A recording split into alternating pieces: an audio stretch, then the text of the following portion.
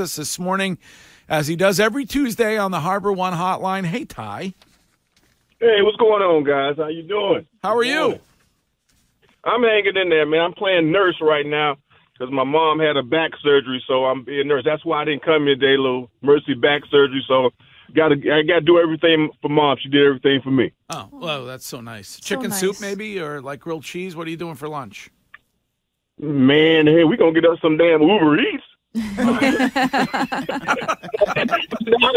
got her. So whatever she needs, but we gonna order something. You know, I'll tell you that. I know Courtney wants to know. Curtis said yesterday he wants to know. I've been dying for this. Everybody wants details on the wedding Friday night.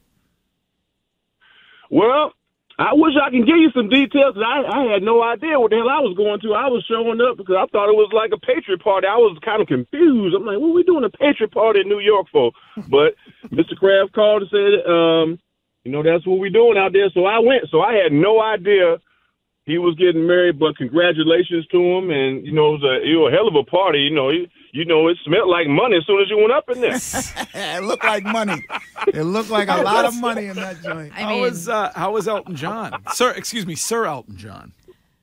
Hey, no, Elton John, he always does a great performance, man. I mean, I've seen him a few times doing some of the Patriots events, and he always does a hell of a performance. Then they had Ed Sheeran come, and then Meek Mill came, and he did his little thing, man. So it was a nice event. But you can tell Mr. Kraft was happy. You know what I mean? He was happy. You could see it all over him. So, I was glad to be a part of it. I'm glad I got the invite. But I really had no idea what was going on. And then when I seen Tom, I'm like, well, don't you got a game? He got a game put up. But at the same time, that's Tom Dan Brady. He come in, he'll meet you in Pittsburgh.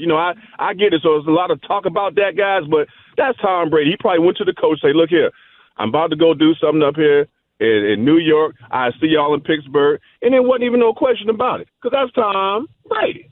Did you pick the beef or the fish? What were the entree options?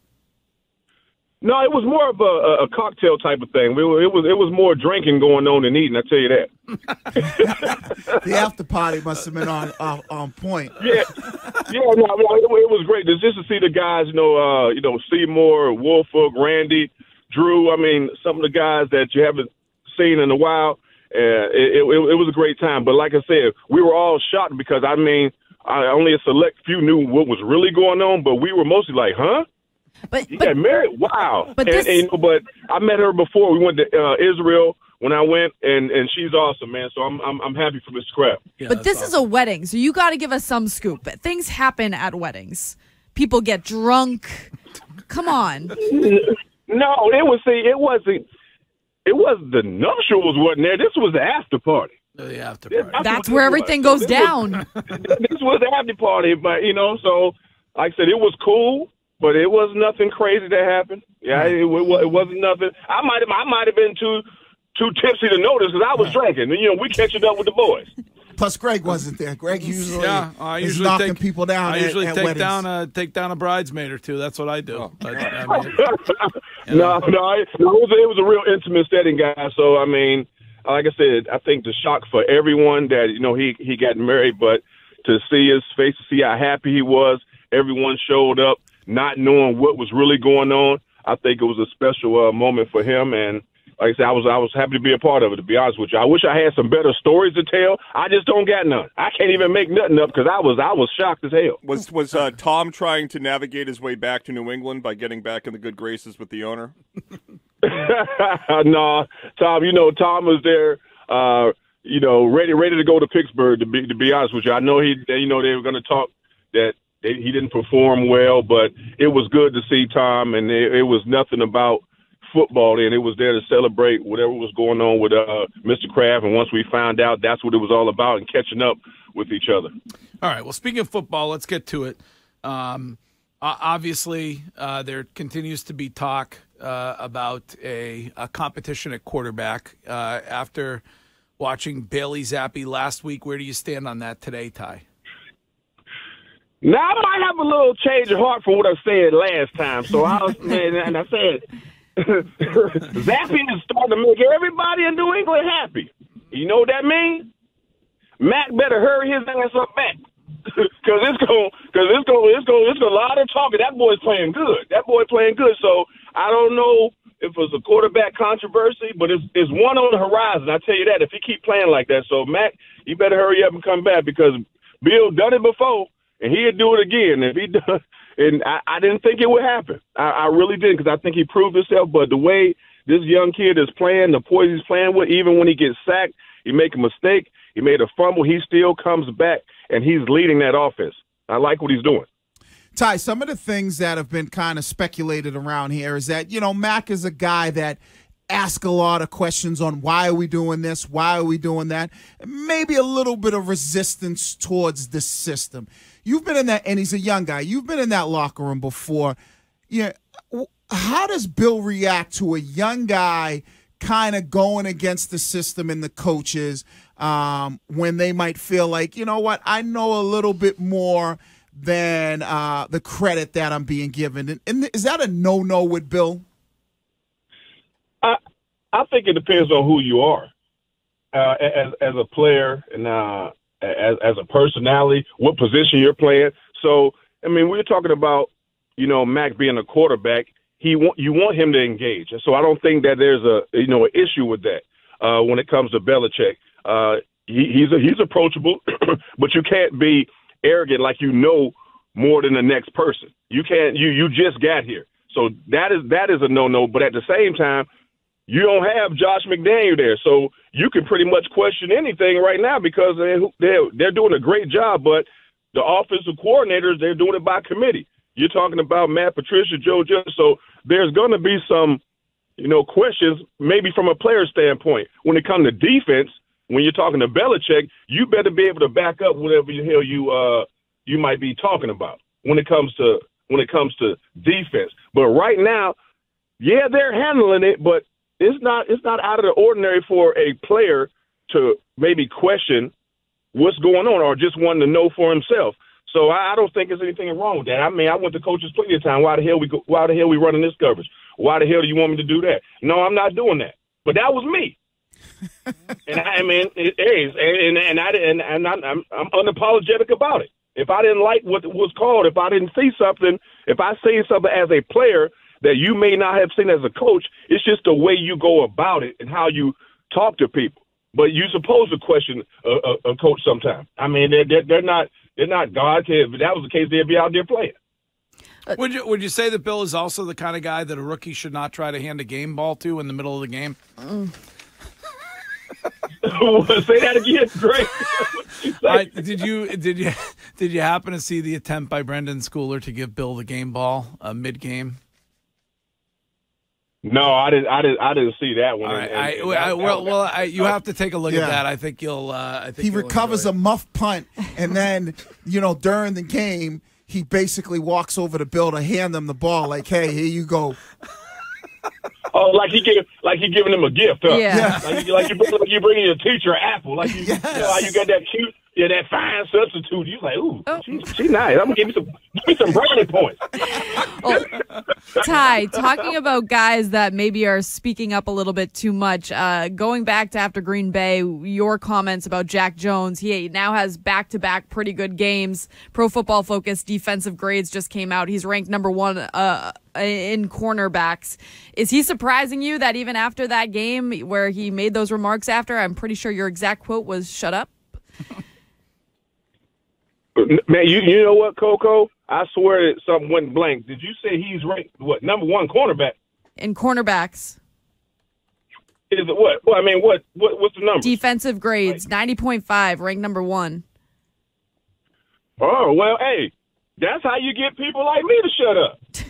You got to perform. But you can't go out there and just talk and not back it up. I don't know who do these rankings. Half the people that do these rankings probably never stepped they foot on the field ever, but I mean you can't put so much stock in that. But I'm glad that the Patriots are playing well, the defense, and as a corner, if you're going to talk the talk, as long as you walk the walk, I have no problem with it. But until you do that, until you prove yourself, it's basically just shut up and play. You know what I mean? Then once you become established, now you can sit there and say what you want to say. Look, I wasn't a huge talker, which y'all probably contradicting myself right now doing all this talking right now. But I didn't talk too much as a rookie unless you started with me. You start talking shit to me, I talk shit to you. Okay. You know what I mean? There you go.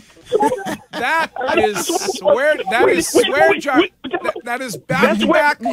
We had to dump out of it, but that is back to back swear jar material right there. You got 2 S-bombs. Exactly. So, but until, and if I ever got inkling, if my teammates thought that I got out of line, shut up, rookie. But until I establish myself, until I say, okay, this is my job. I'm the man at this cornerback. And then, hey, guess what?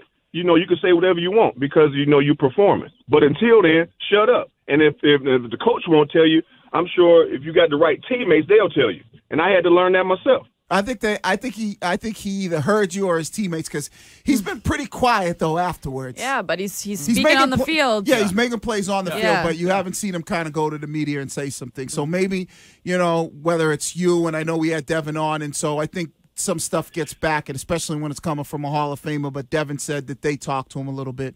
So, yeah, I think that's what young players need. I wanted to spill the beans. I talked to Devin at the party, so thank you. Devin McCourty said something to him. He's a veteran. He has a lot of talent. Just shut up and play, and then you will be able to talk. So, look, I was right. That's what Devin thought, too. So you brought it up. I wasn't about to, you know, I wasn't about to just go in there and tell all the secrets, but you brought it up. Speaking of guys that you could talk to, are you still whispering to J.C. Jackson? No, I haven't spoken to J.C. Okay. How is he doing out there in California? I know, I mean, outside of being very rich, how is he doing? They got benched for the second half last night. Man, that sucks right there. I mean, the check makes it feel a little bit better, but that sucks right there because as a player, you want to go out there and play. They paid you all that money to come out there and perform, so it's very very unfortunate. So hopefully you can turn it around. In that same ranking I just brought up for Jack Jones, J.C. Jackson ranked 105th, 35.7. Wait, 105th out of all corners? Yeah. And he getting paid like the number one, number two. Yep. Oh Pro my Football God. Focus. Hey, you know what? Sometimes that's a damn shame, but it's also damn awesome. You got a check like that. You know, I remember Robert Ory, you know, told me before, you know, when he was Big Shot Rob, he had an opportunity to start. They asked him if he wanted to start. He was like, "No, I'm good." He was like, "Hey, I got this check. Yeah, I come in when you need me." So I was like, "It's just sometimes people got attitude." All right, that's attitude. Ty, you already know it's the easiest way to rob in the NFL. Oh man, you ain't like. It's a bunch of thieves out there. I be watching. It's a bunch of thieves. We could go get in shape for about 5-6 plays, man. Get us a little something. Yeah, that's it. Probably pay us more than Greg paying us. All right. I only need a little bit of what John Smith's getting. Just a little piece of that. Just a little piece. So, Ty, if you're Bill Monday night, you're going with Mac Jones, or are you giving Bailey Zappe another shot at it? I mean, I think. I'm on the fence with this one because you typically you lose your job, you know, to injury. But when someone comes in and playing like that, and he has the team somewhat rolling, you know, let him go ahead and play. You know, you can give yourself a internal excuse. Say, hey, take your time, Mac. You know, hey, let's get all the way back healthy. You know what I mean? So I think Zappe is going to get another opportunity to start because he earned it. All right, Ty. I would. Well, as always, great talking to you. And a quick reminder that you can bowl with Ty Law to benefit the Greg Hill Foundation coming up on Ty Tuesday, November 8th at Apex in Marlboro. I think we're about halfway there with teams that have signed up, Ty. So, oh yeah, okay, yeah. That's good. We got to get everybody there and incentivize them because we're gonna have a good time. I promise you, we're gonna have a good time. We're gonna keep on reminding everybody. So, you know, just come on out. I'm trying to tell you, this is going to be an awesome time, and y'all can watch me beat up, you know, on the team at the station. I'm beating Greg. I'm beating Wiggy. I'm beating Coco. I got Coco. I got 3 daughters. I do not take it light. Me because you're the female. No, I don't do please that. Don't. Please don't. And I'm just keeping it 100. People tell me that you let your daughters win. Hell no, I don't let them win. Well, the best natural athlete at the radio station is Foye. No disrespect, Wiggy. So do you think you could beat Foye? In competition, because I'm going to get up in his head. I'm going to talk a lot of trash. I might not even be good, but I'm going to talk enough trash so you're going to think I'm good. Plus, I'm only there for the drinks anyways. You can have bowling. You don't need to be an athlete to throw a ball down a bowling lane. So I'm there for the drinks and the wings. But I got one rule, Wiggy, and this is across the board with everything. Do not come in dead ass last. I don't care if we running. I don't care if we fishing, bowling, soccer, driving, kickball. I ain't coming in dead ass. I won't be last. I can guarantee that. Okay. I know. I won't be last. I can guarantee that. I'll be ahead of somebody. I'm beating somebody. That's all I'm saying. I'm beating somebody. I used to find the biggest lineman and run next to him. All right, Ty, we'll talk to you again next week. Thank you. All right, guys. Later. All right, that is Ty Law on a Ty Tuesday here at WEEI.